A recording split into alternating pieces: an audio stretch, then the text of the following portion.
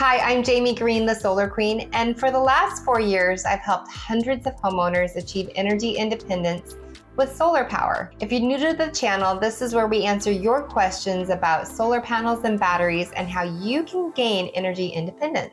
In this video, I'm going to be answering the question, can solar panels power a whole home? The answer is it depends, and it depends on a few things, and I'm going to talk about each of those things in this video.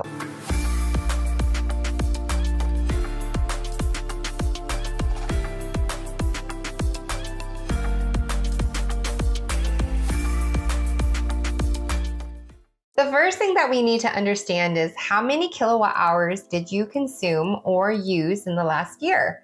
There are a couple of ways that you can get this information. The first way is if you have paper copies of your utility bill, go to your desk, pull out the file and look at the last 12 months.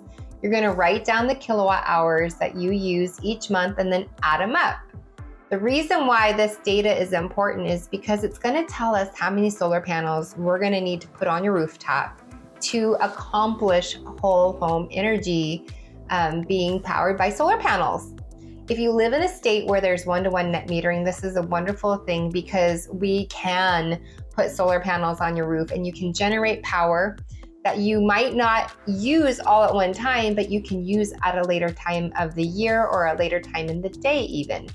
If you live in a state where there isn't one-to-one net metering, we can hopefully achieve complete energy independence or covering your entire usage with solar, or cover your entire annual usage with solar panels and a backup battery.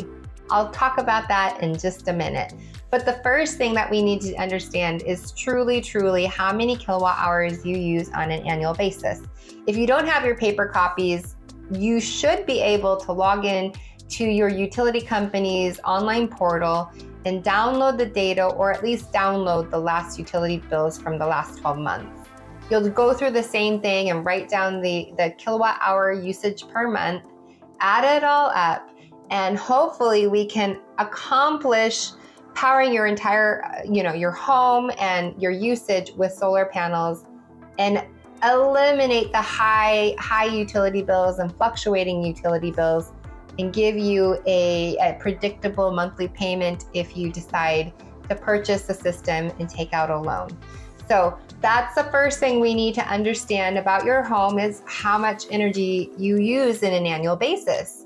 When we talk and meet about solar for your home, we may even ask more questions like, are you planning to add a hot tub if you don't already have that? How about an EV? Are you going to be purchasing an EV and charging it from home?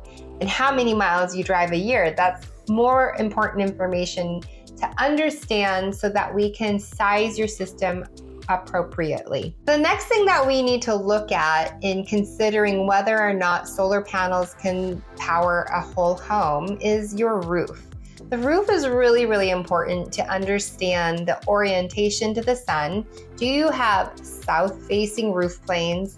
Do you have a simple roof line, or is it complex? If it's complex, it's going to take multiple roof planes to put solar panels on, and hopefully the roof is in newer condition. If you have an older roof, don't worry about that yet. We can talk about what it would take to re-roof, whether or not we have roofing companies that we work with to re-roof your roof before going solar. And there are also ways that we can combine those two expenses and put it all into one agreement or solar package for you. The roof is really important to make sure it's in good condition before putting solar panels on, because those solar panels are going to be powering your home and hopefully your whole entire home for 25 plus years. So that roof is really important. What kind of roof do you have? Is it an asphalt shingle roof? Is it a metal roof? Is it a foam roof? Is it a tar and gravel roof? All different kinds of roofs out there in America. And we need to understand the roofing material, because if it's a roofing material that we can't install solar on, we need to know that and then discuss a possible re-roof to see if that makes sense for you to go solar so that you can power your home with the sun rather than continuing to pay the utility company. And all they're doing is raising your rates, and there's no insight for anyone in America. The average rate increase for utilities across the nation is 4%, and that's just the average. There are some places in the country that rates have increased anywhere from 15 to 40% just in this last year. So solar makes a lot of financial sense, and powering your whole home with solar makes a lot of sense if we can put enough solar panels on your rooftop, if we have enough roof exposure.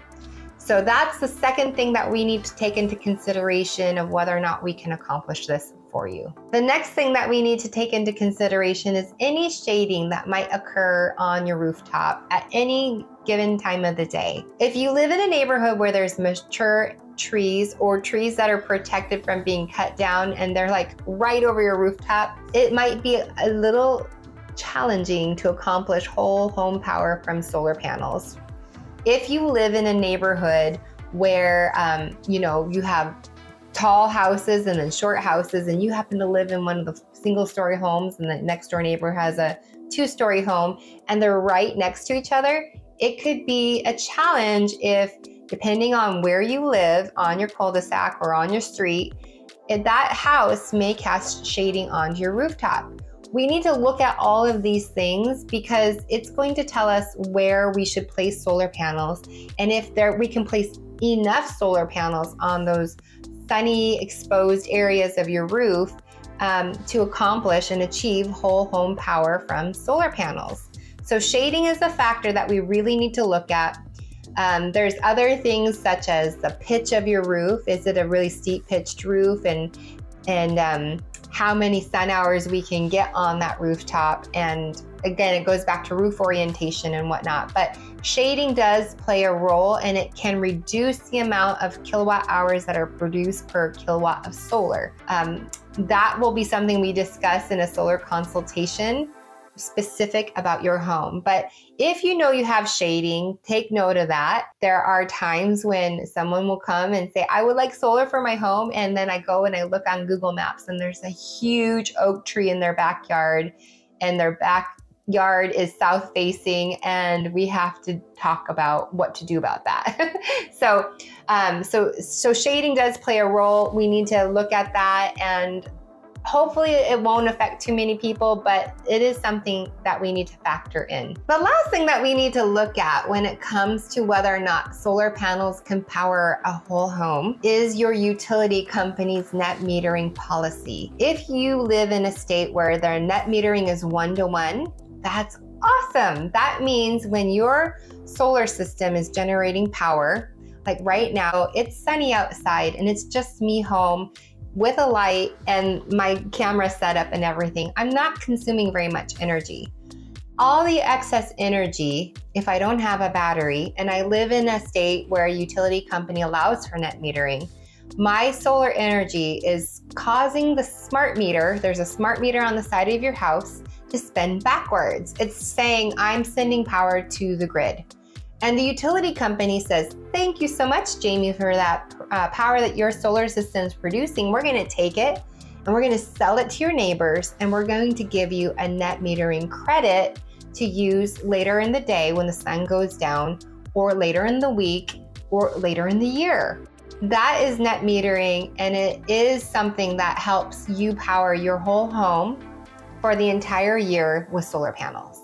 If you live in a state like California where you need to get solar and storage, what that means is you're going to get solar panels installed on your rooftop. You're going to use that solar in real time.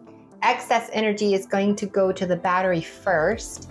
Once the battery is topped off or recharged, then the goal is really to not have any excess go to the utility company. But if it does, you're going to earn or receive a net credit from them on an annual basis. If you live in a state with net metering and it still exists in your state, please get solar before your utility company or your utility commissioner for the state changes any net metering policies like what just happened in California. If you live in an area where the utility company is, say, like a municipal utility, sometimes they may limit your solar system size.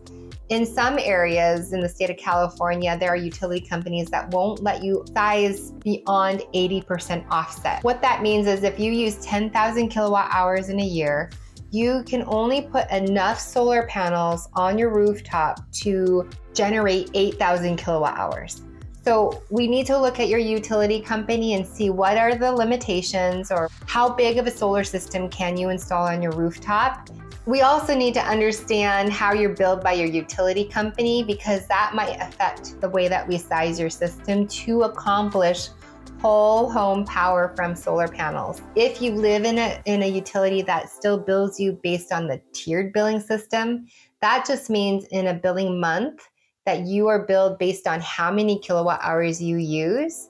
And there may be multiple tiers, and when you pass that threshold for the first tier, you go into tier 2 and the utility rate's a little bit more expensive, et cetera, et cetera. If you live in an area where it's time of use, where there's peak, off-peak, mid-peak, super off-peak, we need to understand when you're using that power and making sure that we size the system so that we can make sure that it's not, at that point in time, it's not quite a 100% offset. We may need to oversize it slightly because there's a price difference in the value of the kilowatt hours of when the energy is produced. So if it's during the daytime, a lot of times in many states and utilities, daytime is off-peak. The peak time is when everyone's using power. So if you live in an area where you have time of use, we may need to size the system just a slightly bit larger to offset the differences in the values of peak and non-peak kilowatt hour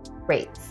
Okay, so that's it for this video on can solar panels power a whole home. To recap, it depends. It depends on how many kilowatt hours you use on an annual basis, how much roof surface space we have to work with to install enough solar panels to offset your energy consumption. It also depends on shading and your utility company. What are their limitations? What are their net metering rules?